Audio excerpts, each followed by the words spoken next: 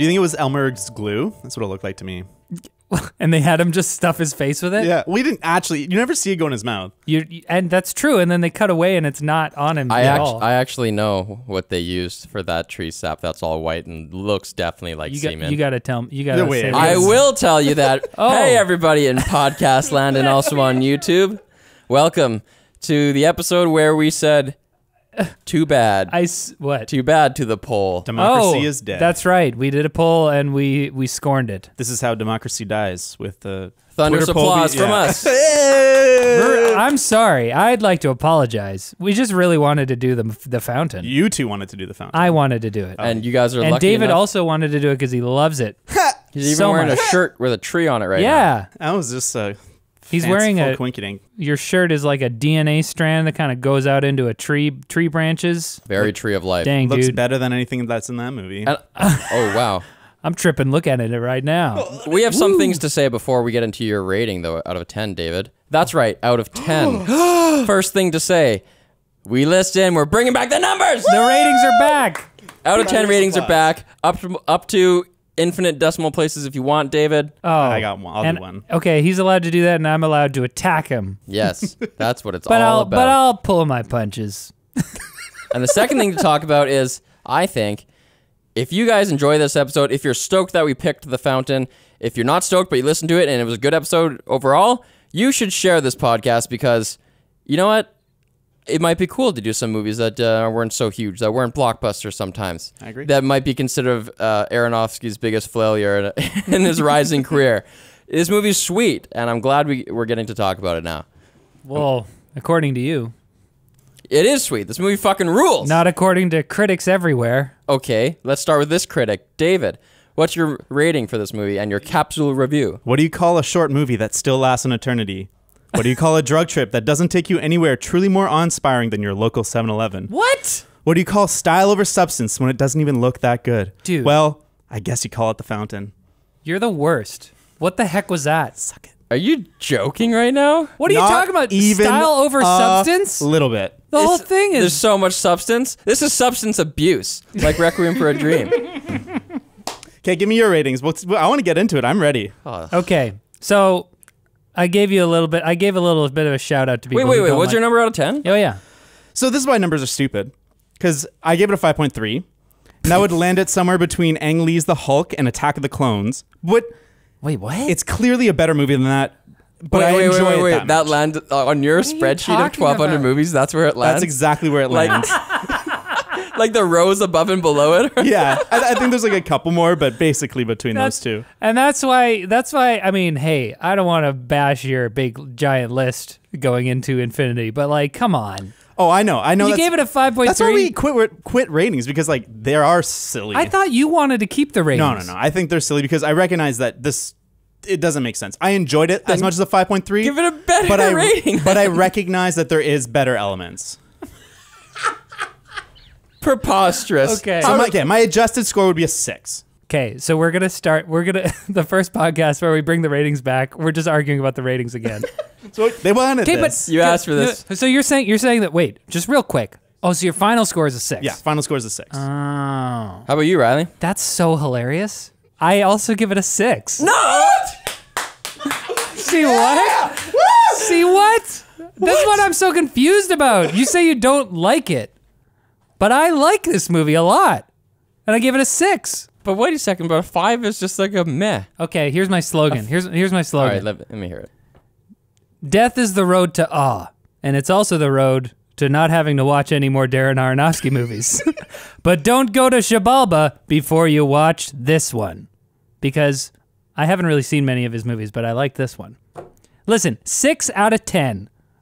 That's because I really enjoy it. I subjectively really enjoyed this movie, but I recognize... It doesn't sound like you really enjoyed it. It sounds like you just barely enjoyed it. Well, okay, there's a bit of a story here, which we'll get into later, but like I watched this in 2007 or 8 or whenever. I think, when did it come out? 2006? 6. Yeah, so I think I watched it like shortly after 2006, and I loved it as like, you know, whenever, how old was I? 18? Yeah. Something like that? Younger. And I and I loved this movie. The score, the visuals, the... You're the worst, David. I'm sorry, I can't help myself. Perfect, and I love that. I loved the score. I loved the visuals. I loved how it like forces you to confront mortality and stuff like that. And that, you know, at an 18-year-old, you're thinking about all this stuff, and I loved it. Watching it for the second time, I'm like, I can recognize why people don't like the movie, and so that's why it kind of brings it. It would have been like a 7.5, and now seeing it for the second time, I think I'm kind of like brought it down to a 6. Because I recognize that there's a lot of things missing. But that's where I am. I can't wait to have those elucidated because I actually, having watched this the third time, I don't know why people don't like it. Really? I think it's so sweet. Here's my capsule review, my slogan. As far as Hollywood movies go, The Fountain is a black swan anomaly that no other movie can wrestle from its status as mother of dreamy, pie-in-the-sky sci-fi dramas. Oh, jeez. See what I did there? Yep. 8.5. 8.5. 8.5. So that's an average score of -44. You know, I don't know. Maybe in our discussion, I might bring it back up. We'll see. We'll see. Always malleable, I think Riley. I really, well, I like to be malleable. I don't want to be stuck in my ways. Can you synopsize this movie for us? I sure can. In modern-day America, scientist Tom Creo desperately searches for the cure to his wife's illness. In 16th century Spain, a conquistador named Tomas is sent by the queen to find the tree of life, the sap of which grants immortality. Juicy jizz sap. Whoa. In the far future, bald Hugh Jackman, who we're going to call Space Tom, journeys to the dying star Xibalba in a bubble ship with the tree of life that is also his wife, in an attempt to keep it alive so he can keep eating its weird hairy bark? These 3 stories intertwine as each Tom Carnation faces off against death itself in the ultimate multi-dimensional cage match you've ever seen. Of all the ultimate ones, the ones you've never seen. Yes, if you were confused by that synopsis, that's the movie. It's kind of confusing, but on the second watch, it made a lot more sense. Yeah, one of the biggest complaints about this movie is how like kind of vague it is, but Yeah. I think I pretty much got it. I do have some questions that I'm not sure anyone knows what's going on, but yeah. Not even Darren. Not even our good friend Darren.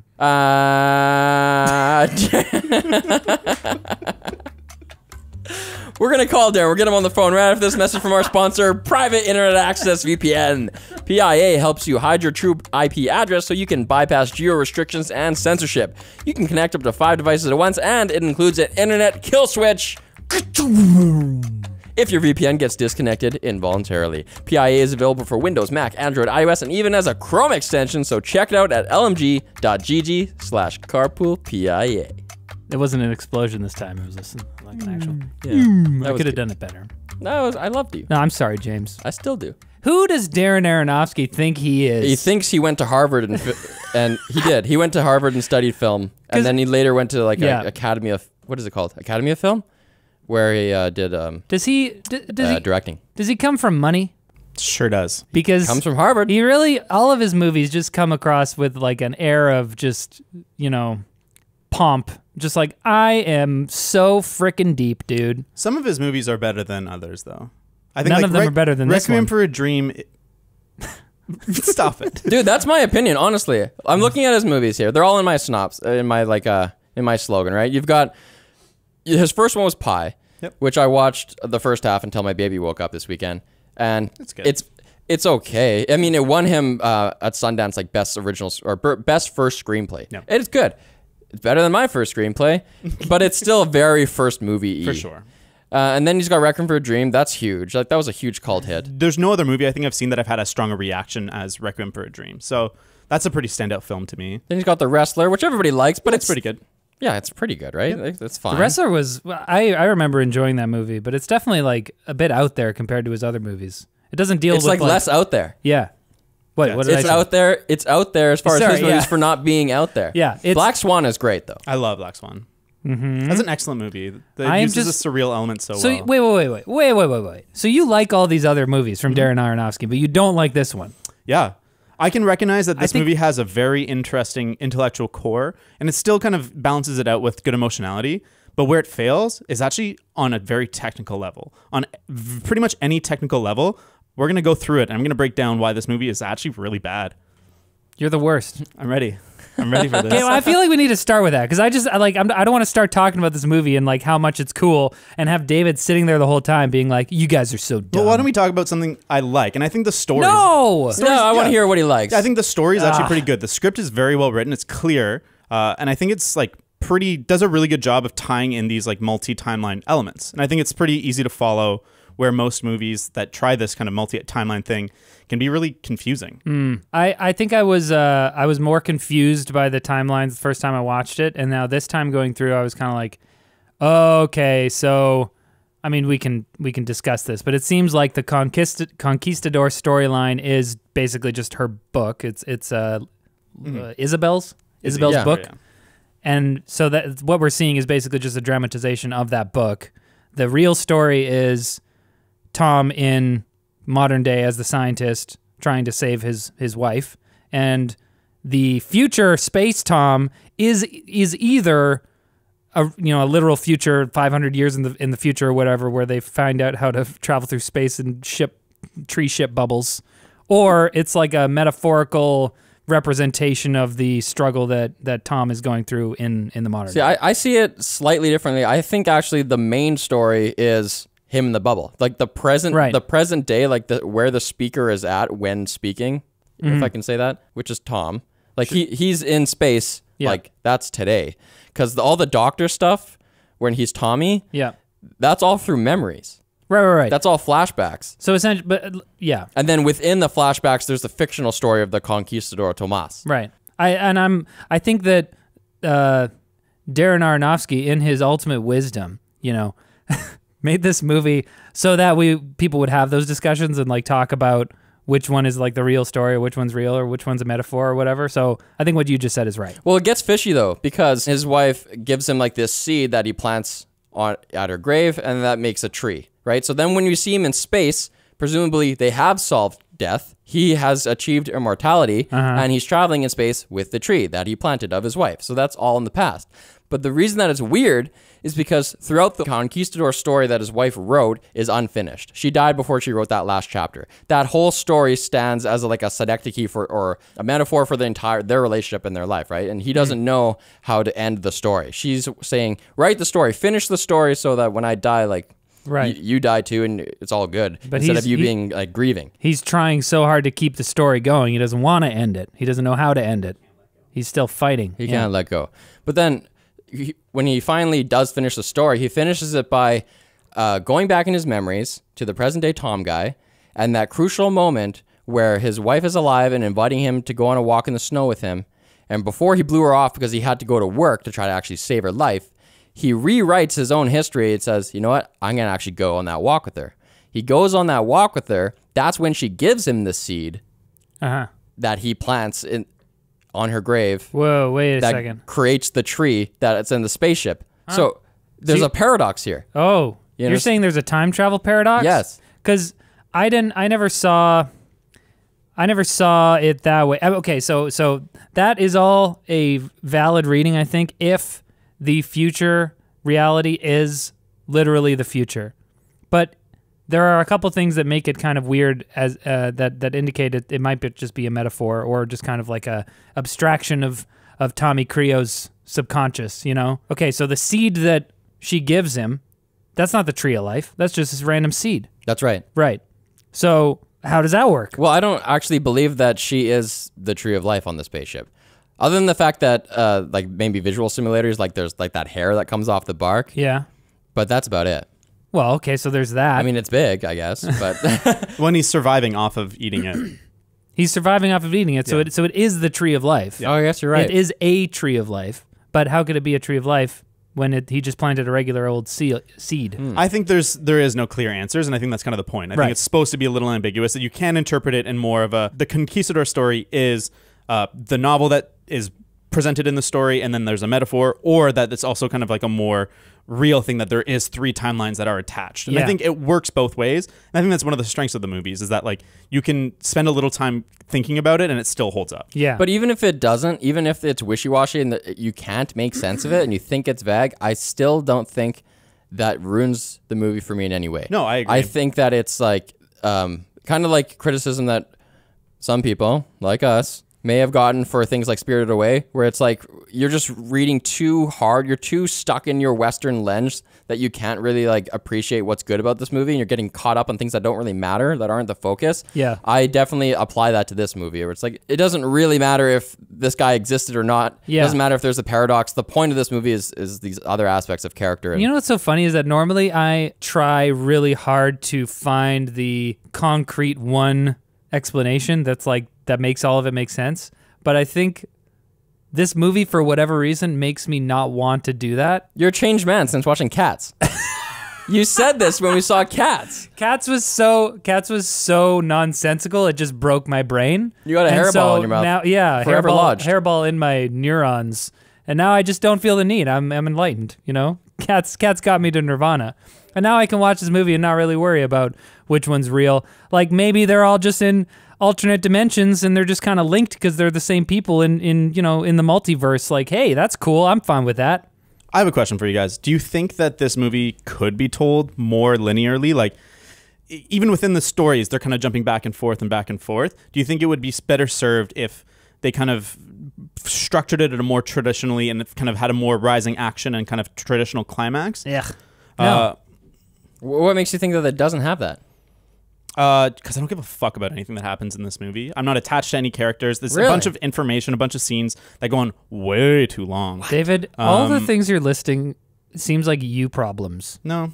with this Man, movie. the opening of this movie is so sick. I was in love with it immediately.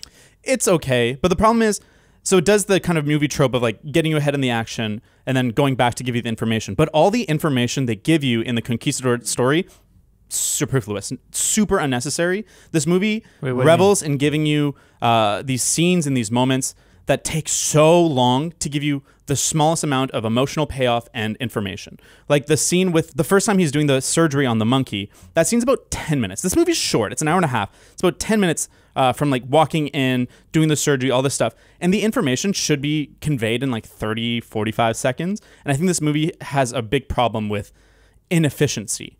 And I find it so slow. This is what you're talking about when you talk about like the technical. That's one thing, yeah. Yeah, one of the things. We're gonna get more technical like, after. For me, I think I'm watching the movie and I feel like the purpose of this movie, and maybe going into the second time, I kind of appreciated it more. I'm like, the purpose of this movie is just to kind of be here. It's like a trip, you know. It's like I'm just here. It's So, just David, are you happening. saying things like in the Conquistador storyline when we go back in time, like first we see him outside of the temple, and then it goes back to all the plot with the queen and the inquisitor and all that, and are you saying all of that is ultimately for nothing because it's none fine. of that matters? You can have it, but don't make it a 7-minute scene. Make it a 30-second scene. Have him walk through, show the 30 pretty second? stuff, convey the information, have a moment, have a beat, have a breakthrough, move on. The scenes just take so when long. they're doing things like it is a map, and he says like gosh. these 3 pyramids and all that, Yeah. because that's you're saying that's immaterial really to the That's story. immaterial, and it's also like presented like it's national treasure. I found that MacGuffin of the dagger felt so cheesy and so out of I place love in this it. movie. I love it, and it's What not in out of the place because world? she's writing it. Like it's her drama that she's penning, and it's all just for the purpose of a metaphor of their Yeah. lives, and like the Inquisitor's religion spreading across Spain like a cancer, and she has cancer, and he has to stop Okay, it. so my question is, what thematic reason does the dagger have, other than being a MacGuffin? Like, what's the point of the dagger? so they can find it. I know it's a MacGuffin. MacGuffin. But I That's don't what know. I'm How saying. do I they think find you it define then MacGuffin. otherwise? There's Can a you lot of define a things in MacGuffin? this. What is a MacGuffin? A MacGuffin is kind of the plot item that makes the plot move forward. It's like the thing people are searching for. Like the Maltese Falcon, it's the Maltese Falcon. It goes missing. They need to find it. Or like in Pulp Fiction, it's the case. It's the kind of the most valuable thing. Yeah. It's what's driving the story. And this, And these are frowned upon? no, you're allowed to do MacGuffin as Yeah. long as you either make a clever like take on it or it's like Why do you have a problem with the idea of a MacGuffin? It's fine. It's just this movie doesn't use it efficiently. Like add a thematic element to the dagger. Add Like, for example, like you said, if there was a scalpel match yeah, shot, then totally. And I think that would be brilliant. And I think this movie misses a lot of opportunities to do things more efficiently. Add an extra meaning to a shot. Add an extra moment. See- like when there's that scene when first pops to the present day and Rachel Weisz is like, "Come for a walk with me," and he's like, "Sorry, I'm busy." No, come for a walk with me. It's the first winter, and it does it a couple times. Yeah. And every time, instead of being one fucking cut, They take like 6 cuts to bring us into that time. And I'm like, Darren Aronofsky, I get it. We're in a different timeline. You don't need to take 45 seconds to cut me. One cut, oh, his hair's slightly different. Back to her. Wait, things are a bit different. Then his hair's full back into normal. Like, it's such an inefficient film for like those moments where like a better movie would have it done in one cut in a more interesting You know what way. I think is Actually, happening? I Wait. liked that part because I liked it too. The first time they cut to that scene, he's remembering it as a flashback from the future, right? Yep. He's bald, and we see that flashback, and he's bald during that interaction, but we don't see the following scene after that. It goes back to the spaceship, right? I think it We goes don't. to I don't him think we going- see him go into the lab at that Maybe. point, right? But then it goes to the lab. But the one that bothers me the most is the final time it happens when he actually does go with her. And he steps into the hallway, and Ethan Suplee's like, "We gotta go to surgery, man." And he's like, "No, I gotta go to the hallway with my wife." That's such a boring scene. In a better movie, that would be so trippy. They would like have the hallway be like geometrically impossible. They would have like cool cuts. It's just one shot of him like, Dude, that sounds so extra. Well, I kind of agree with David in the fact that you never really want to tell the audience something they already know.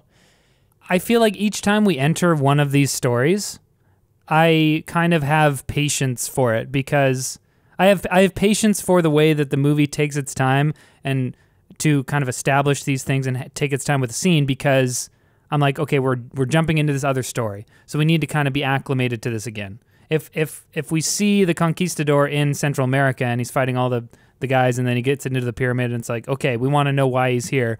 A 30-second flashback scene isn't going to give us the emotional weight that we need to connect him to the queen and to the importance of his quest and to what's happening back in Spain. So he needs to find this. I strong disagree. I think a better filmmaker could do those things. And like you can convey so much information and have so much more impact with less words. They talk so much in this movie and it's supposed to be like a visual feast. But like so much is said to me and nothing is shown to me. Like very little importance is given through visual storytelling. It's all like, What are you talking this about? is important. The whole There's thing so is- much, like some of the first shots of Tomas are like he's standing in front of that cross and then he has the thing he brings up to his mouth and he like smells it and it's just close up on his face. All of that is visual. There's no dialogue at all. Yeah, but it's like such a small part of the movie. Most of the movie is 2 people shot reverse shot just talking.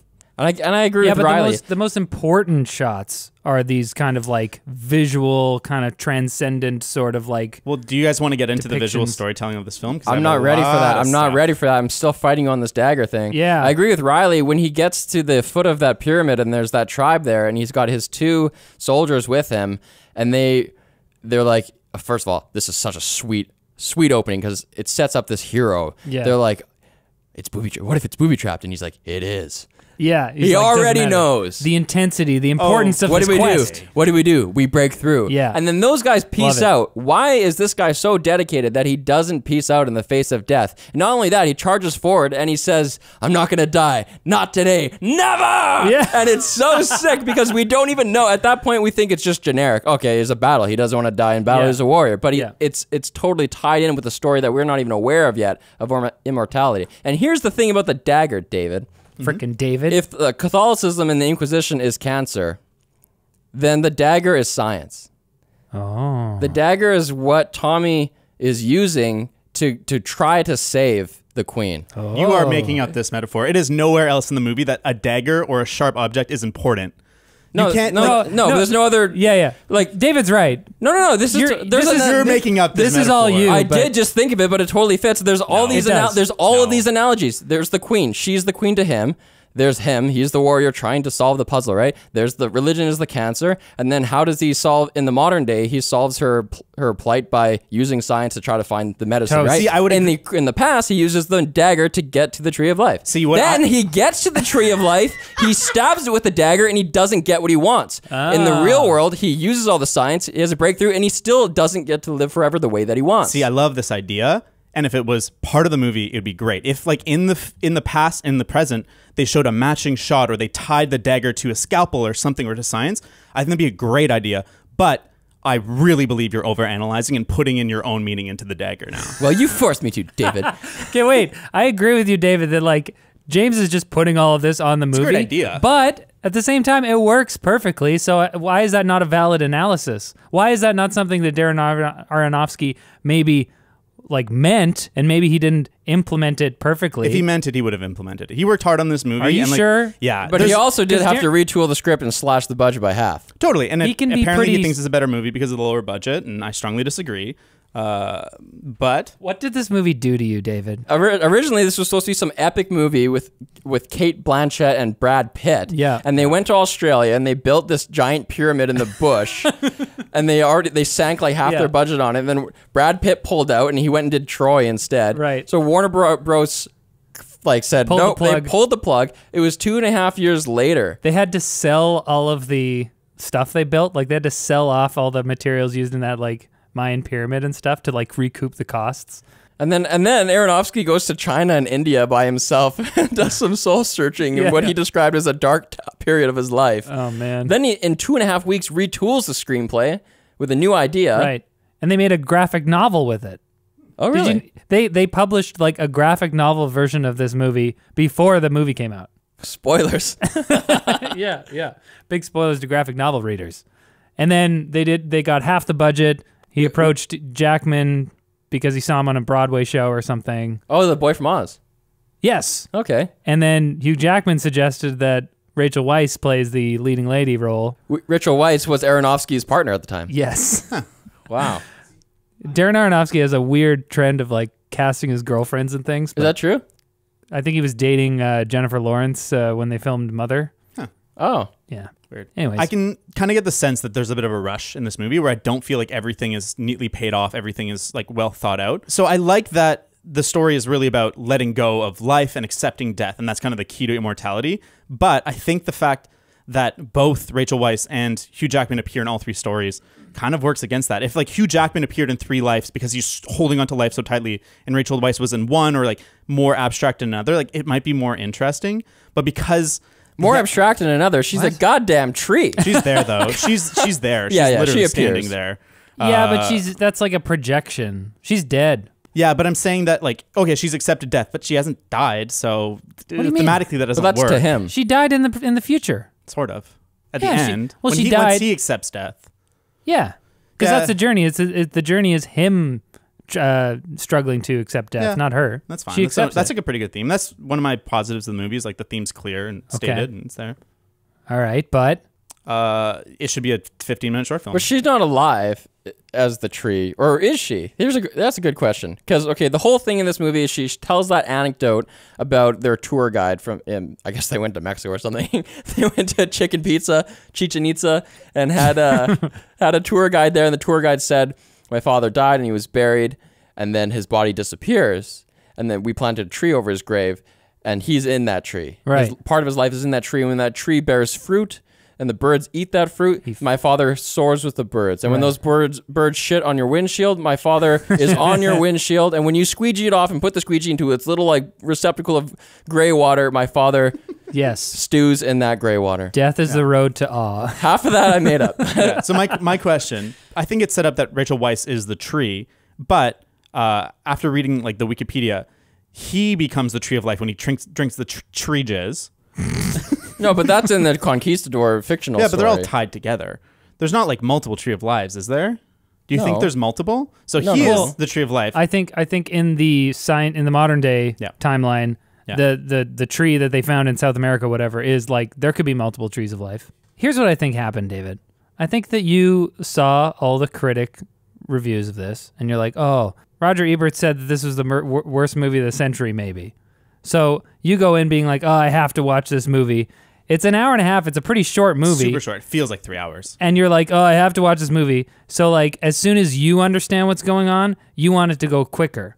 But I like being taken on that journey. Like, we see Space Tom kind of having this memory of his wife coming, being like, come walk with me in the snow. And we know that it's going to go to present day or whatever. But like, why do we got to jump there right away? Take a Okay. little bit, like, have guide us through it a little bit. Let me take you on a journey into visual storytelling. Why this movie is so inefficient. I know it's inefficient, but sometimes inefficiency is Why nice. is this movie black and white? It is so ugly. This monochromatic look that they have of just black and white and warm white and like things kind of tending a little bit towards Yeah. green is ugly. No, What do you and mean- then on what do you mean top black of and that, white? No, I agree with this. What do you mean it's black and white? It's basically monochromatic, where there's almost all color has been desaturated out of the film. So it's basically just black and white with warm and cold white as the light. And so there's like 20-30% saturation in these scenes. Yeah. And it's not that great. And the payoff is that at the end, when Hugh Jackman gets to the Tree of Life, there's this like full saturation moment. That's still only like 40% saturation. That doesn't look that good. This movie does not look that good. It looks okay. I love this. Now, when you say which I- parts, are you talking about the color grade, or do you mean like, because I think that the space scenes, when they get to the nebula, they look fantastic. They look okay. But he's saying there's not very much color in I think those that's a scenes. mistake. I think that a director has a limited set of tools that they can use to tell their story. And Darren Aronofsky very, very conscientiously, because of the era this movie came out in, chose to abandon that tool. He chose to abandon color because that's what was cool in 2006.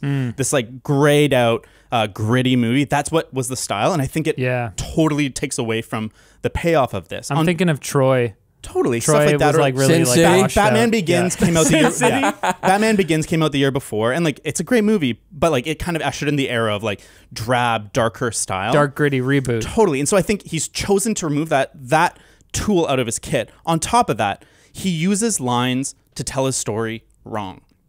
Lines as in dialogue, spoken lines? No, as in like visual lines. So in visual storytelling, there's kind of the theory is your vertical lines are kind of representative of like holding, like prison. Horizontal lines are a sign of peace, and diagonal is a sign of conflict. So if you watch a Pixar movie, turn on your vision. I'm into this. Turn on your vision and like really pay attention. When you're in a villain's lair, it's all going to be triangles. When you're in like a good time, it's all going to be smooth horizontal lines. When they're in prison, vertical lines.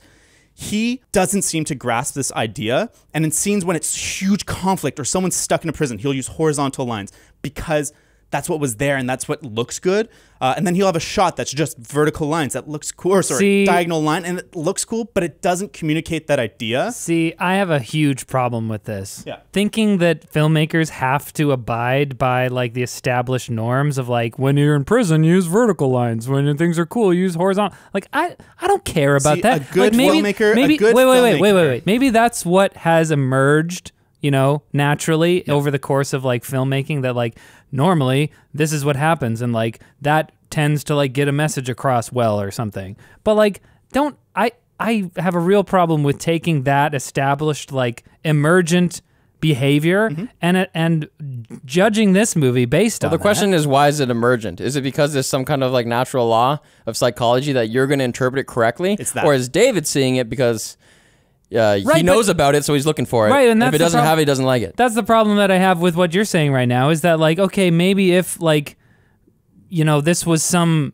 law that was established that like it always works better that way and he didn't do that, it's like, okay, I have a problem with that. But like it's an emergent thing. So wait a it's second, not like somebody who wrote the book on how to make a movie and that's the rules. Yeah, but it's like And he broke the music. rules. Okay, I want to make a happy song. Okay, I'm gonna do like a dissonant, like an augmented fourth. Yeah, like, you can do that. You can, but you have to like make that a point and develop that idea. Sure. Aronofsky does not take that idea and develop it. He just ignores it. So are you specifically referring to any scenes like the Tree of Life stage, for example, where that's that big, open, peaceful waterscape with the tree in the middle? That's Like, fine. And like the visuals for that is, I think, clearly the best visuals of the movie, the space. Although the comp on the tree is really bad. When they zoom out. The soft edges on the roots looks terrible. This movie has aged horribly, in my opinion. Not all aspects of it to me.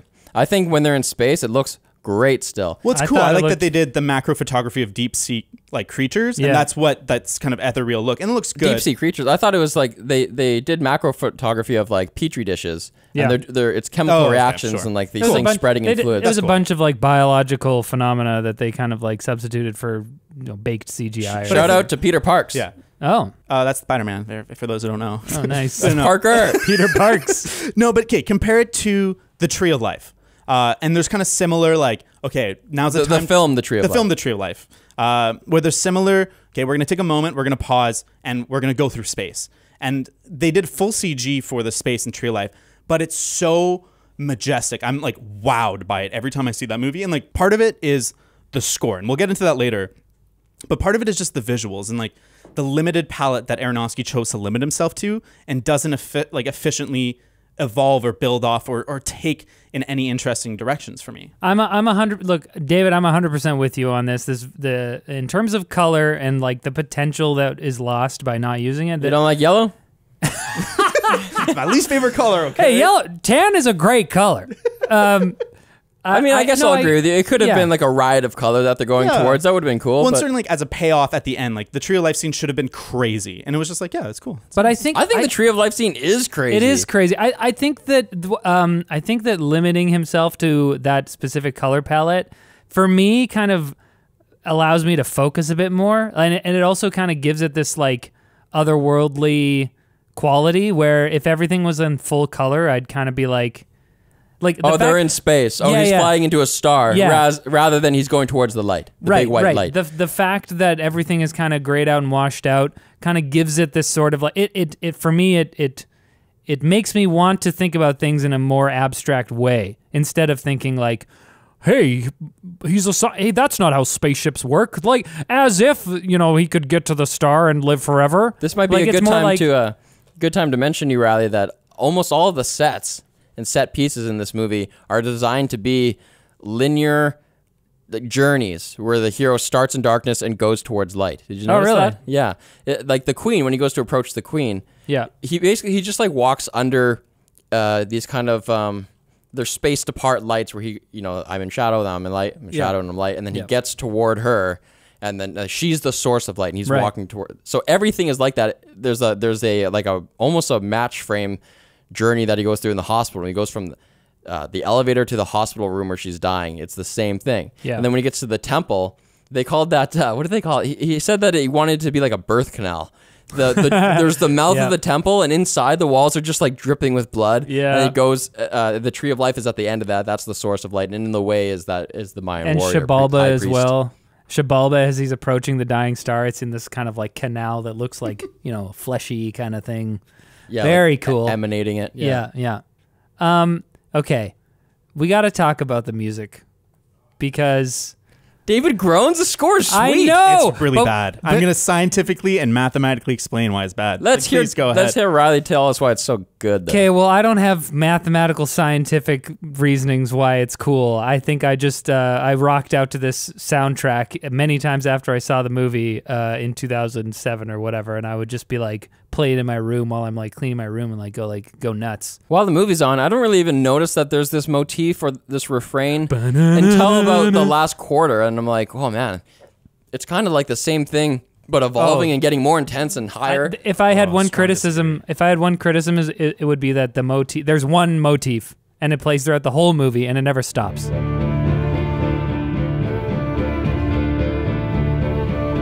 It doesn't bother me the way that it did in Black Klansman, though. In Black Klansman, they have this really cool little like 70s guitar riff that plays all the time. It feels kind of like I'm watching some kind of like 80s detective. I've seen that movie, but I didn't notice it. It's just this one little riff. And I just got kind of sick of it. It's like, that's in the Fountain. This movie. Yeah, and that's sweet. It's Clint Mansell, whose name decidedly sounds like a dirty word. And Clint Mansell is also, he's worked on like all of the Aronofsky movies, and he did the Requiem for a Dream that's super famous. And the end of this movie sounds a lot like, I think when we said that we were going to watch this movie, I started singing the song from Requiem from a Dream, and I was like, wait, no, that's from Requiem from a Dream. What's the Fountain one? And then watching this one again, I'm like, oh, it does sound a lot like Requiem for a Dream. Thematically, it's very, very similar. The end scene where he's kind of like getting like obliterated by the star, very similar in terms of overall feel.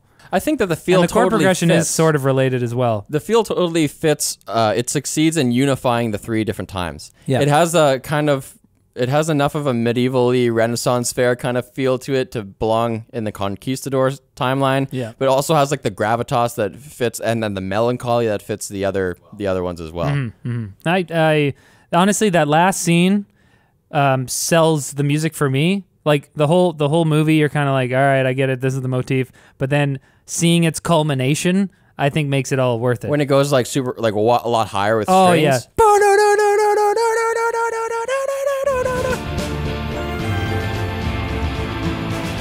The whole movie is kind of like taking parts of this song and kind of like, okay, we're only using this part and we're only using this part. And like, now it's strings, now it's piano, now it's like the choir at the end. So good. All right, David, you're waiting over there in the corner. What's wrong with this? So much. Okay. Clint Mansell. He's so confident. It's never He's an opinion. consulting his notes. He has a treatise. It's never an opinion. It's always I could make a whole video on why scientists this one conducted a sucks. study and they found out that the facts are that this is bad.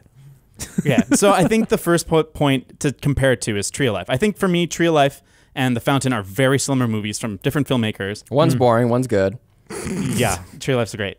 But you think of the use of music in that movie. So he uses like classical music, like people that like actual composers from the past that have used it, and he uses these songs that actually evoke an actual sense of awe, aren't the most basic form of music. This music is so basic. So it's just an A minor the whole time. He never changes modes. He never changes like things. It's the same progression. It's the 1, 4, 5, 6, 4, 5. Yeah. Over and over, over and over. Never develops it. So that's the same as La La Land. Da da da da da.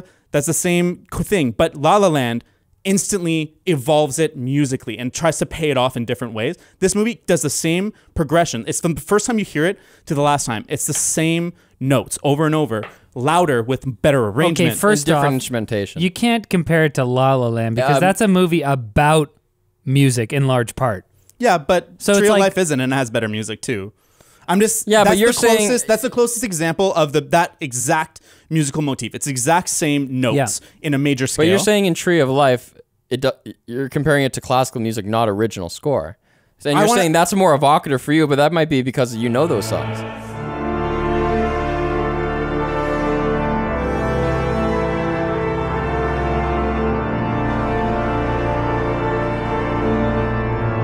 there's an idea in music there's the different modes. So like basically there's the major scale, minor scale, but between all those there's like Iodian or Mixolydian or all these things. Right. And real composers, good composers, people that aren't Clint Mansell understand Jeez, that. man. Well, it is true that Clint Mansell does not have classical training. Sure doesn't.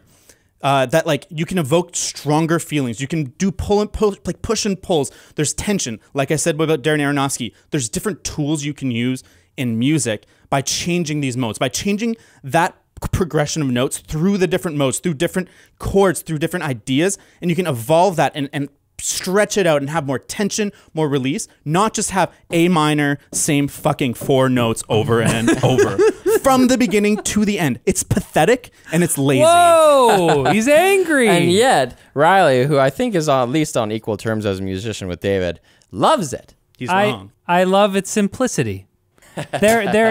See, but this is the thing. I think you went 2 levels above me in piano lessons. Yeah. You said you went to grade 10. I only made And it it's to grade 8. exponential, so it's like 10 times better. like the so those Richter scale. those 2 levels are basically infinite. Yeah. Yeah.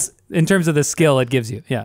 I stopped at grade 8 because that's when you were like allowed to teach piano lessons. I never taught piano lessons, but that's what my parents made me go up to.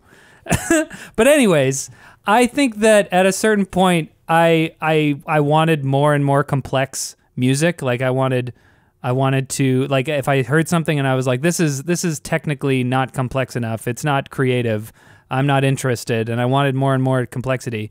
And then at a certain point, I'm kind of like, at a certain point, music gets so complex that it's not fun to listen to anymore. And that's where you see these kind of like super avant-garde composers come up with songs that and symphonies that are basically just people banging pots and making noise, and it's just like Yoko Ono, you total hack. it's just dissonant and it's not good. And I'm not saying that complexity is bad. I'm just saying that having that experience, I think, brought me back to a place where I'm like, the really good music is simple and powerful. And I'm not saying you don't have an argument. I think that your argument, like Clint Mansell, not classically trained, he could have done a lot with this score that would have made it even better. For sure. But I think that what it is powerful because I feel it, James feels it. I watched this movie and I got stoked on the soundtrack with one of my friends who has since... Stephen Meyer, shout out to you. I haven't talked to you in many, many years. S&M, baby. But he went on to like study music at some like fancy German university. I don't even know what it's called, but I like watched one of his symphonies that he composed recently, and it was incomprehensible to me. It was no Clint Mansell. But Yeah, it was no, and he was joking. You know, back in 2007, he was jamming along to this right with me. So like, maybe it's simpler. It's not what it could be, and but I think that its simplicity, once again, you know, with the color thing, it serves to kind of bring you in and like make you focus more. Like because it's there to support the drama. Yeah, we're not watching a symphony, and the drama. I think it doesn't outshine the drama. I think the drama is intense. But I think for me, there's nothing in this movie that feels larger than life. And I think in a surreal film about fighting for immortality, you need to have elements that feel huge and like bigger than my imagination. And there's nothing in this movie that feels like my brain is being stretched in any way. You don't think traveling through space with the Tree of Life, eating it in a sphere of like energy, trying to make union with a dying star, that's not larger than life enough for you? Literally Rick and Morty episodes with better visuals than The Fountain. Rick and Morty is 10 years after. You know that's not even true. That's 100% true. 2D. Yeah, like episode looks like season somebody 3, episode 5. drew it on a napkin. 16 minutes in, when they go through time, and it's a parody of that scene, and it's way more interesting than anything in Just The because Fountain. it's more extra doesn't mean it's better, David. It's more interesting, yeah. To you. Yeah, I think I am the arbiter of fact. That's how you're behaving. That's how you're acting. upset. Because like here I am, like I think that you have a valid argument. You know, I think that if I had higher expectations for this movie, if someone had said to me, "Yo, you got to watch The Fountain. It's freaking trippy. It's amazing," and then I watched it and I was like, "This is freaking basic." Like I think I might have had a similar reaction, but I think this is one of the first movies that I saw where I was like, whoa, what? I have to accept death, you know, like it's inevitable, you know, and it's like that. I had that early experience with it, so I think maybe I will admit, I think I am watching it with a little bit of rose-colored glasses. I gave it a 6 because I'm like, I understand. I think all of the things that you're putting forward, I don't think I've heard them elucidated in such a way, and I think you did a good job. You're doing a good job, but I still. Despite those flaws, I still love it. I think I think I like this movie for similar reasons. I don't want to say the same reasons, but similar reasons why people love, you know, The Rise of Skywalker or something. Because when I saw The Rise of Skywalker, I had all these expectations. I'm like, this is what this movie has to do or this is what the sequel trilogy in general has to do in order for me to be happy with it as not just art, but also like the cap on this franchise that has meant so much to me in my life. And I had these expectations, and because it didn't live up to those expectations, and because they were also just bad movies, well, we're not going to get into it, but there are many reasons why. Those are one of the reasons why I didn't end up liking this movie. And I think that's one of the reasons why you and Roger Ebert, RIP, my soul animal, my spirit animal, said this movie is like a horrible See, movie. I think you're right. And I think if this is like the third time I've watched this movie, and the first times I watched it, I enjoyed it a lot more, because when you watch a movie to like be a critic, you're paying a lot more attention, and you're trying to find either things you like or you don't. Right. And when I focused in that lens, I started to be like, oh gosh, this thing, and pulling it apart. I think from a macro level, there is a lot of brilliant stuff in this movie, and the idea and like the exploration of death is good. But I found this quote from Darren Aronofsky that makes me both hate him and this movie so much. Hey, if we want to talk about how much of an idiot he is, I'm on that bad. Let's go. I want to hear this quote. Okay, so this quote is, "There are a lot of Fountain haters out there." Speaking of the Venice Film Festival. I call them faders. "The film's about the fact that it's okay that we die, and we should come to terms with it. But many people don't want to think about that, so why pay money for a meditation on losing someone you love? Everything about Western culture denies that. It was pre-Obama, smack in the middle of Paris Hilton's time. But there's been some serious turns now. People are starting to realize the party's over, finally. So we can stop thinking about the culture of superficiality and start to remember that there are other things going on." Wait a second. Yeah, that's pretty pretentious, I guess. He's saying the reason people didn't like this movie is because of Paris Hilton? Yeah. Just the idea that people don't like the movie because they didn't get it. It's like, fuck you, dude. No, it's pretty easy to get. that is also pretty true, because I saw some reviews. I was trying to see the consensus, and I found this one website, and this dude was like, this movie was so boring. Me and my teenage son were pissed. And it's like, But they're also, but like, I think You're that's just also dumb, like- that's a small point of data because there's a lot of reviewers that are like very carefully pulling apart. Like, Yeah. they understand the multi-idea thing. I learned a new word for this review: torporific. Woo. It's inducing of lethargy or or apathy. Oh. And it was in reference to the changing timelines, and I think that's a perfect word Like for it- how I feel about this movie. Like, puts you every into time a- it switches and they leave you on a cliffhanger, it's like, oh, come on. See, now that's so funny because it's, I didn't feel that way. But I think a point against what you were saying, James, is that if people didn't like it because they didn't get it, then I think critics would like it. well, Like, I don't think- know. Maybe there's think- like a curve. There's like a parabola where like you're too dumb to get it, so you don't like it. Then you're at James's level of IQ where you like it, and then you're at David's big brain and you hate it again. yeah, quite possibly. I really do think it is about framing. And like, if I had never heard anything about this movie and I saw it for the first time, no expectations, I probably would have loved it. There's so much to like, though. there is a lot Do you to like the like. acting in this movie? I think it's great. I think they actually do a good job. If you're a fan of Wolverine and you think Hugh Jackman's a bad bitch, watch him in this movie he's because great. he's stretched way further in He this does a movie. great yeah, job. he's a good actor. I found myself multiple times being like, I hate this guy. Like, I hate Tom. Yeah. He's the worst. It's just like, he's kind of an asshole. Well, he is, but that's one of the most interesting questions in the movie. It's like, to what extent should you work to keep the person you love alive when every minute that you're working towards that, you're not spending time with them? At what point should you cut your losses and just spend her final days on Earth Yeah. with her instead of trying to prolong it? It's kind of funny because the movie almost justifies his behavior because at the end he does it. He was like 2 days too late. Yeah. And I guess is the implication that they fixed death? Eventually, yeah, because that's why he's alive on the spaceship. Wow. I think Right, nice job, Tom. I think what I would have wanted more from these characters is either for them to be even more grounded and real and developed, or to be totally mythical. And I feel like this movie doesn't have a mythical sense in the characters. I feel like Izzy kind of is. Sort of. And I She's think you're pretty right. She's the weird. most mythical. But I wish, like again, Tree of Life, there's the parents of the kid who's remembering all this stuff. And like they're his parents and they work in that A level, but they're also God and the Holy Spirit. Like they work on another level of like a mythicality. In Mother, you talking about? No, Wait, what are you talking about? In Tree of Life. No, but well, Izzy's the queen. Yeah. Here's an efficient scene though. When they go out onto the roof and they're looking That's a good at scene. Shabalba Yep. in the snow because Xibalba. she's teaching him about it, and then he's being like, oh, this is really sad. Like your feet are cold and like you're dying. And then she's walking into the house, and Yeah. he's like, hey, Iz, and she turns around, and he throws a snowball in her face, and it's like we That's get a a good glimpse there, characterization. right? I Yeah. agree. He should have whipped it way faster though. Then we would have gotten out of that scene faster.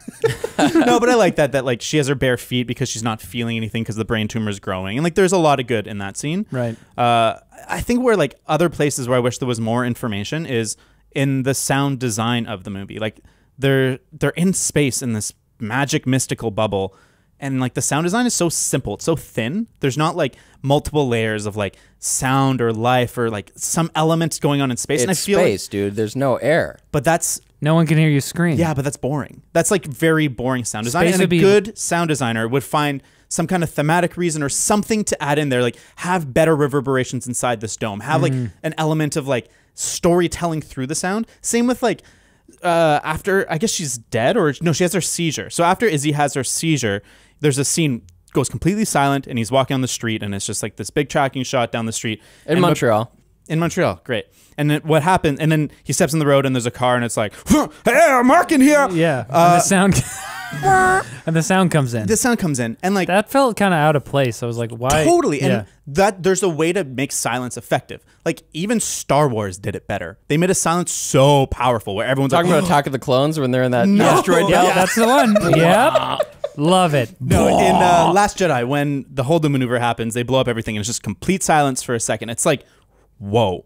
But Whoa, this Ryan it just Johnson feels is a genius. brilliant, man. But this, it just feels like he's trying to go for that, but it's not an intimate shot. It's a far removed shot. It's like a medium wide, down the street, and it's also like not that interesting going by all this stuff. I'm 100% with you on this, David. I think that Darren Aronofsky has clumsily stumbled his way into discussing deep themes with his movies before, and I don't think that he is a genius auteur in any sense of the word. He is apparently a rich prep school boy who read a lot of classics and probably thinks that he's a genius. And these are the movies that we get. He stumbles upon deep themes because I like this movie.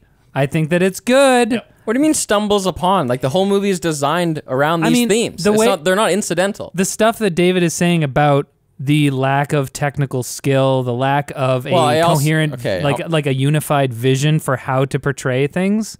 I see that. What do you mean lack of unified vision? Every scene, like I said, is this journey. Like there's definitely a unified vision, and in the bubble there is some sound design. It's almost ASMR levels when he's doing the tattoo ritual. He like pulls out his little ink quill thing. He sets the shit down and it's like, whoa, this sounds cool. I like the tattoo, especially the first time, or like, I guess chronologically the first time he would do it when he's like, Izzy's just died and he's doing it and he's crying. I think that's a pretty good scene. What I don't love is the voiceover when they're fucking panning over the arm and he's like, the memories, these are all memories. Each and every one. Yeah, we didn't need that. Like, I get it. I understood from like the visual of that, like he's grieving and like each thing is that, and like it just feels so film schooly and so simple. Film schooly is a very good word to describe this movie. Yeah. But it's a good film school movie. Are you crazy? No one in film school could make this movie, man. What are you talking about? This is a technically sophisticated movie. It is. Yeah. Man. No. I think David's argument. If you're in film school, you could have flowers burst out of someone's chest without CG. Oh, well, okay, sure. But that stuff just technical takes money. effects in that scene are well done. I think the arguments that David has laid out. See, this is what I'm saying, right? What did I say I'm at the beginning? Are you going to end at a 5.3? No, I mean, if anything, I was thinking about bringing my rating up a bit, but what did I say I was? I was easily swayed or something at the beginning. That's what I said. I think the arguments that David has laid out in this podcast are well formulated. I just disagree that those technical failings make it a horrible movie. I think that the end result is still very enjoyable and quality because of the focus that it elicits. It makes you, not having all these crazy, wild, crazy things happen, makes you kind of focus in on the theme a little bit more, for me anyways. And yeah. And how about that shin quivering emotion? Shin quivering? Chin quivering. You know when you're crying and your chin's like... Yeah. Man, Hugh Jackman, nice job, buddy. If you like Hugh Jackman, watch Les Miserables, man. He's so good. I love the delivery of this line. Okay, if you like Wolverine and you're not going to watch a musical, this is a happy medium. Sure, fair enough. The line when he, at the funeral, when he walks away and he's like, death is a disease like any other, and there's a cure, and I'm going to find it. And I love, his delivery of that line was great for me. He's got a lot of great deliveries in this one. Yeah. He's good. Intensity. Yeah. I found this movie has too many extreme close-ups on things, and sometimes they're effective. Like the close-up on the tree with the hair raising is necessary for kind of telling the story. Well, Aronofsky loves those macro close-ups, just like all the drug use things. Yeah, but I find them so much more powerful in that or Black Swan. Yeah, in Requiem or Black Swan. In this, there's a few shots and I'm like, this shouldn't have been extreme close-up, like the scroll rolling out, or like there's a shot of her nape that he goes in to kiss, and it's just like an awkwardly framed shot that doesn't feel intimate or close. Like Mr. Nobody has like a very similar shot of a nape, but it feels like very visceral. Mr. Nobody has a lot of nape shots. A lot of nape shots. And here comes the nape shot. And it just feels so like tactile. It feels like you're there kissing this girl. It's suitable for like the ink, the tip of the tattooed. Yeah. Well, you know what they should have done for that nape shot is rotate it 90 degrees. So it's like parallel with the tree shots. Because that's what it's supposed to be, right? Should have been the scalpel, the tree, the knife, everything. Yeah. Same thing. I do have a gripe, you guys. Ooh. In one of the final scenes where he's burying that seed to plant the tree that he'll eventually travel with in space, it's winter, bro. He has his bare hands. He wipes to the side some snow, and apparently you're telling me he could just penetrate the frozen ground to the extent that he can plant a tree and that it's going to take and grow. This is inaccurate to conventional gardening wisdom. I know that when they shot, it was minus 15. And that shows how foolish of and unskilled of a filmmaker Darren Aronofsky is. If he knew anything about filmmaking, he'd know that you have to dig a little hole before you put a seed in. See, I think this is the prequel to the Wolverine movies, because really, Wolverine was the conquistador, and he drank from the tree of life, and this Wolverine spirit came out from him. His immortality and his regeneration was born. Yeah, dude. And then I don't know. So you're saying 50, 150 years later, the conquistador kind of rises out of that bed of flowers? Yeah. And he's just kind of like, Can we talk about that Tree of Life scene? Yeah, for sure. I think it's so dope. It is a beautiful scene. Frickin' dope, dude. Like, first we got to start with that hallway. Yes. Where he meets that high priest. The vagina hallway. Actually, we should even back up to when he's fighting those. Yeah. All those. So all those this that's actually funny because I love that early scene as well with him like fighting the million Mayans or whatever, the big squad of Mayans, and they don't kill him for some reason. And that totally surprises him. Yeah. They eject him onto the stairwell, and then they're like telling him to go up the stairs. When he realizes that he's not going to die right then, he's like elated. He's like, "Whoa, it worked! I'm going up." And I wonder, I mean, who knows why they did that? There's probably some the first son. Maybe they saw the first father as well. First father. But originally, this movie was going to have a bunch of like giant battle scenes because that was cool at the time. Troy and Lord of the Rings and all that stuff that people had gotten a taste. Narnia. What? I'm glad it doesn't. Well, I can't imagine. It was a whole different screenplay. Yeah, it was a completely different movie. It was going to be this like giant epic movie. And I guess you instead could it's make kind that of like if you a more focus in on personal- the Conquistador side and made it like a Gear Wrath of God, and it's about like this Conquistador who has to get to the Tree of Life, Yeah. and it's about that, then you could make it. So he makes it up. He makes it up the steps, confronts the priest. With that flaming sword. Flaming sword, pretty cool. It was cool. Always love a flaming sword. I saw a behind the scenes thing where, like, for the reverse shot where they're showing Hugh Jackman's character and the sword's not even in frame, they still have to light it up and like hold it near him just to have the lighting, right? Oh man. And so we see him like we assume that he gets killed by it many times. We see that scene like 3 or 4 times throughout the movie, and he like the implication is that the sword's coming toward him and he's gonna die. And then at the end, Well, first he gets stabbed because he's unarmed. His only weapon is that dagger, that MacGuffin dagger, and then he fails. He doesn't get to use it. He gets stabbed, and then that guy talks to him in like Quechan or whatever their cool language is. at least you know a That's name wrong. of a language. That's like a Peruvian, like Could be modern. French.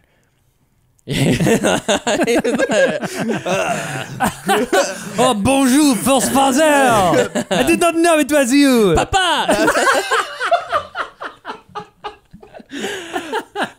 He says it's the road to awe. That's pretty cool. Yeah. One thing I like is, well, okay, this is kind of weird, but when the Space Jackman decides he's okay with death, so then he goes back into his memories and then into a fictional story within his memories, and then appears in front of this fictional high priestess as an enlightened, elated being. That's cool. See, but that why? What were you gonna say? I just think that's kind of weird, but see, I like that because it kind of makes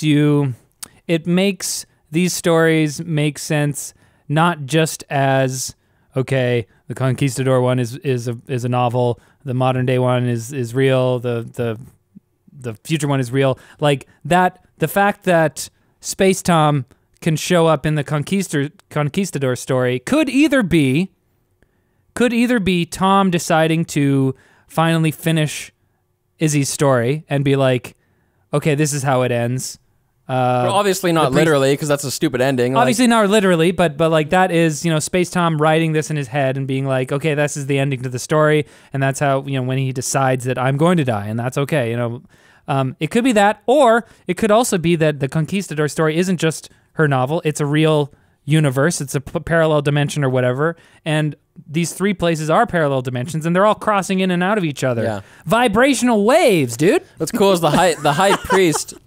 He drops to his knees and he lifts his own chin and he exposes his neck, offering it to be slit, which the Conquistador Tomas does. But what's cool is after he does it, he grabs his body and gently puts him on the ground. He doesn't just go, and just let the guy flop over. Right. He like respectfully guides his body down. I thought that was a nice touch. Then he gets into the Tree of Life and it's like such a sweet payoff, right? By now the amazing score is just pumping. And then you finally see the tree. It's got that sweet walk up the water. Definitely one of the best shots in the movie. And I just really liked how Jackman played it when he finally interacts with it. He stabs that knife a little deep into the tree. I had to say, I think that was a little excessive. You know it's a special tree, man. But I think it shows... You don't need to thrust to the hilt. I think it shows that he maybe doesn't respect these things as much as he should. He only cares about the cure. He doesn't care so much about like the conditions that create the cure. He doesn't have respect for life. Yeah. In general, he only is like, I want what I want. I want immortality at any cost. I don't care about this tree. I don't care if the tree stays there after me. I don't care if I kill the tree. I just want that sap, dude. I want that tree juice. I don't know, man, because you'd think that I would think that Tommy would think like that, but Tomas wouldn't because he lives in a world of mysticism. He's battling an inquisitor, and he's but I think they're the same person. He's convinced to go see the tree because it's like it's described in the Bible, and he's like, oh man, yeah, but like so he would think that it was otherworldly.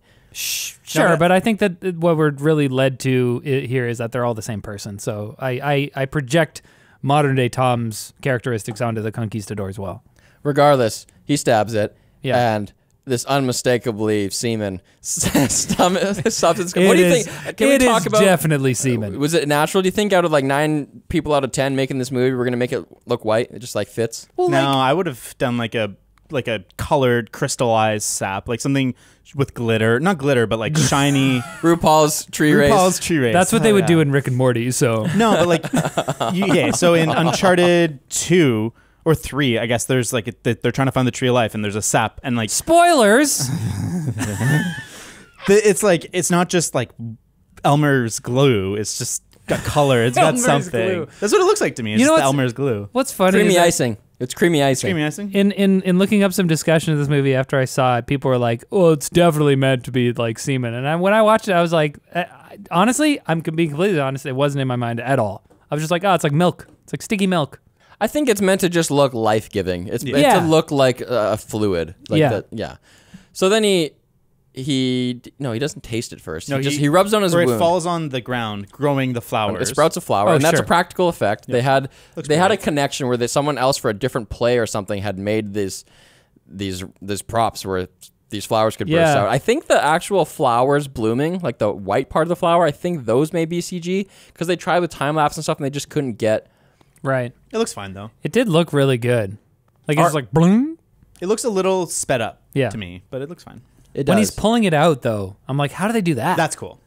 That's because he's not like it's only his head popping out of the ground, and the body there is all artificial, and that's the rig that has all the flowers pop out of it. That looked good. That makes sense. And then he turns into flowers because it's like, okay, you will live forever, but not the way you think. Yeah, you will. Together we will live forever as flowers. I'll be a perennial. And your pollen will end up on a windshield. Maybe one day Darren Aronofsky will make a movie with like a coherent point about spirituality or religion or some sort of deep theme. I think this one was coherent, but maybe he'll make something where James can pick up on that. I don't know. I think his movies are going downhill though. Like Swan was good, and then has he done anything good? Noah was his Swan. You just call it Swan. Swan. Darren, I loved Swan, dude. Swan, Fat best Swan, movie. dude. Yeah, I think Noah was one of the biggest trash movies anyone's ever made. Yeah, and he keeps trying. And I was intrigued by the trailer of Mother. Mother was. It's okay. I was intrigued enough to see it in theaters. It's worse than this, though. I don't think you'd like it. Oh, Mother's horrible. Yeah. It's so bad. Pretty bad. Well, yeah. And on this podcast, we only do good movies. Speaking of, whoa, what are we gonna do next week, boys? A vote? Did we decide? Well, Rotten Tomatoes is right? doing the summer movie showdown right now. That's right. And so we picked some movies that, well, are they all on there? I'm not sure. They're on there somewhere. So what are the contenders? The contenders are Tobey Maguire, Spider-Man 1. Woo! The first Spider-Man movie ever made. No, that's not true. Some say I look like Tobey Maguire. What? Really? I don't get it. No, not at all. I do not get it. I've had it from multiple people. We'll put a poll up for that too. Spider-Man 1, Batman Begins, Ooh. Iron Man, Yeah. and the theme of these obviously is kind of the origin stories, and then Revenge of the Sith, which is not, but it's the origin story of Batman, Darth Vader.